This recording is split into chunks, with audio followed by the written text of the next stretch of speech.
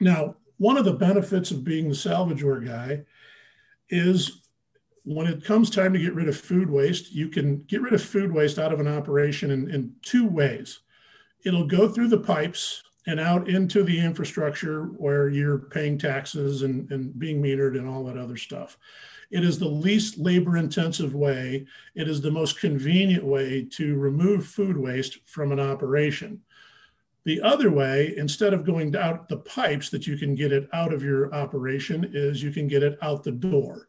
And that typically means you're taking food and you're putting it into either a pulper, a collector, which we provide, or you're using that pre-rinse with a scrap basket. What you're doing there is you're simply taking that food waste and you're putting it into a 55-gallon drum or whatever plastic bag you're putting it into, and then you are lifting that and carting that out to your dumpster, which then is being hauled away and put into the landfill. So two different ways to get food waste out of an operation, okay?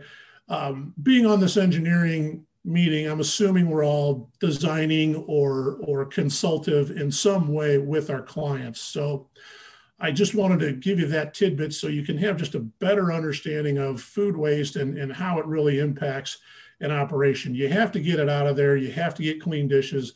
That's really kind of the key. The second thing that I want to talk about is our two-handed scrapping systems and how they factor in to your design.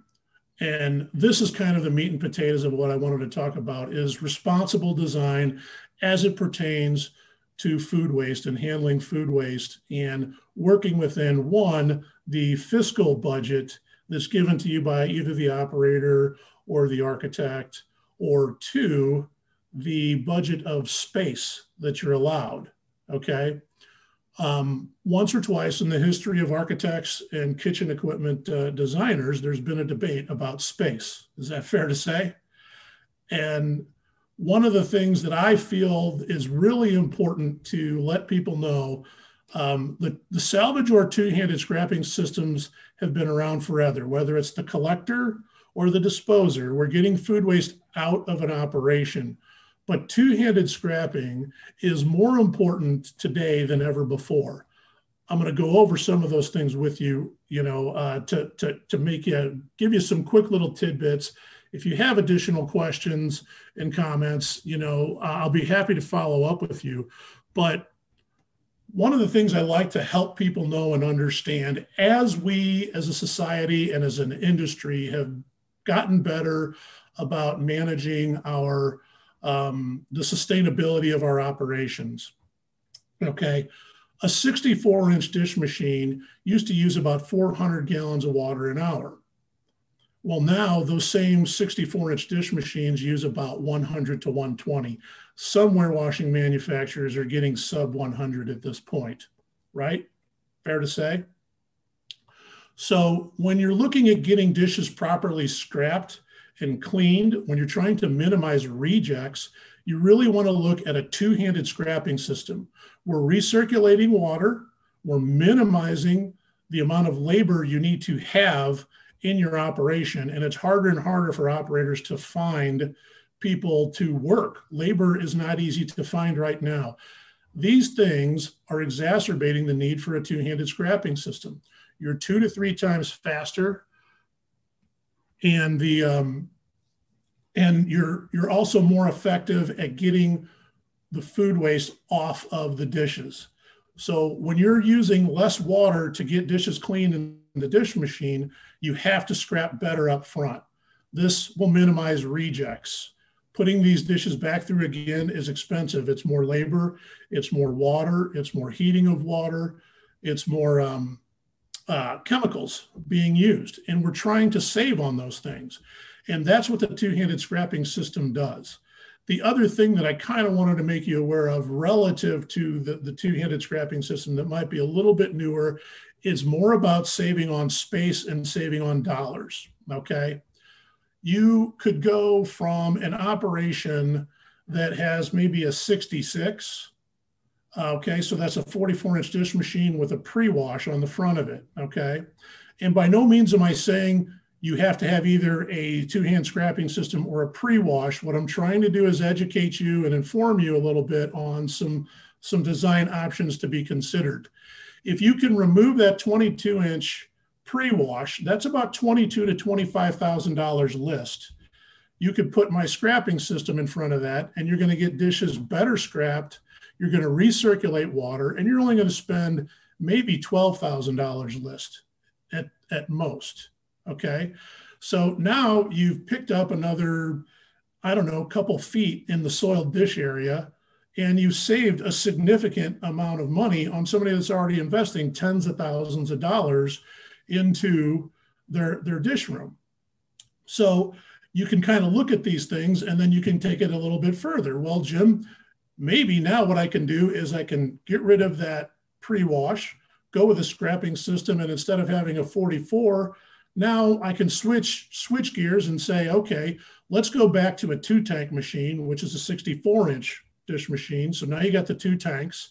You're going to get better, cleaner dishes. You're going to get better operation. And then you can have that system in front of it. So now you're kind of being a resource and a solution provider for the customer. And that's kind of what I'm trying to help the engineers and the consultative folks that are out there to really help you understand the how and whys, to talk about Salvajor as a product and as a solution for the overall warewashing or the overall dish pit design. Anytime we can save on space, anytime we can save on dollars, it doesn't hurt to educate the customer. The better you're prepared to talk about and discuss the how and why of the systems, the better off you're going to be.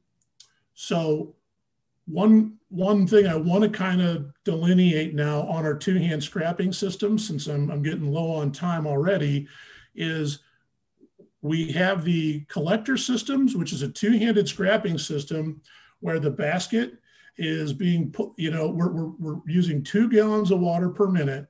You're getting 30 gallons per minute of flush or force from our machine. And basically what that's doing is it's washing all the soluble food waste down and out into the infrastructure. And that leaves you with a basket that you can take out and dump and then run out to the dumpsters. Now, the benefit to only using 2 gallons of water per minute but getting 30 gallons of flush is we're reducing the amount of food waste that you're putting out into the landfills, or having to pay to cart away, or having to allocate space for dumpsters, or having to allocate pickups. Maybe we can minimize the amount of pickups by having less food waste to go out there. Now what you can do is talk a little bit about how we're reducing that food waste, and that food waste is overall a reduction of about 53%. A 53% reduction in food waste is compelling to an operator. It makes a lot of sense. And to kind of just maybe help people understand the food waste, the soluble food waste that we're talking about, that 53%, think of refried beans and sauces and jellos and pastas and things like that. If you throw half of an apple in there, you're not going to get a 53% reduction of food waste. We're not dehydrating anything or pulping anything. We're simply using that water to kind of pull that away and let it go. So that's kind of what I wanted to make sure we knew about on the collector systems. I'm going to try to share my screen and share a quick little video that you'll want to go check out on YouTube, Salvajor's YouTube. It is the How It Works Salvajor Disposer System. This is where we're using 2 hands, but we're grinding it out. And this will kind of show you how it operates and how it works. Please don't forget to tag it, hashtag Salvajor Strong. Thank you all for your support out there. I can't wait to get out and see you. Apologies if I butcher this, but we'll get her done here somehow. Welcome to Salvajor. This video details how our disposer systems work for the Scrapmaster and Pot and Pan Scrapmaster. Our Trough Veyor models are similar in operation. Let's get started. When the system is first turned on, hot and cold water pass through a water blender set at 107 degrees Fahrenheit. Blended water enters the tank reservoir at the rate of 5 gallons per minute. Cold water is introduced directly into the disposer grind chamber at the rate of 2 gallons per minute. The water level in the tank reservoir rises until it overflows into the disposer at the rate of 5 gallons per minute. When the tank reservoir holds sufficient water, the system pump begins circulating water through the gusher tube. As dishes are passed through the water plume, they are scrapped and pre-rinsed at the same time. Food waste is flushed directly into the scrap basin and carried by the water toward the revolving separator discs. Water falls through the discs and returns to the tank reservoir. The waste is carried over the discs and into the disposer for grinding. And that's a brief overview of how our disposer systems work.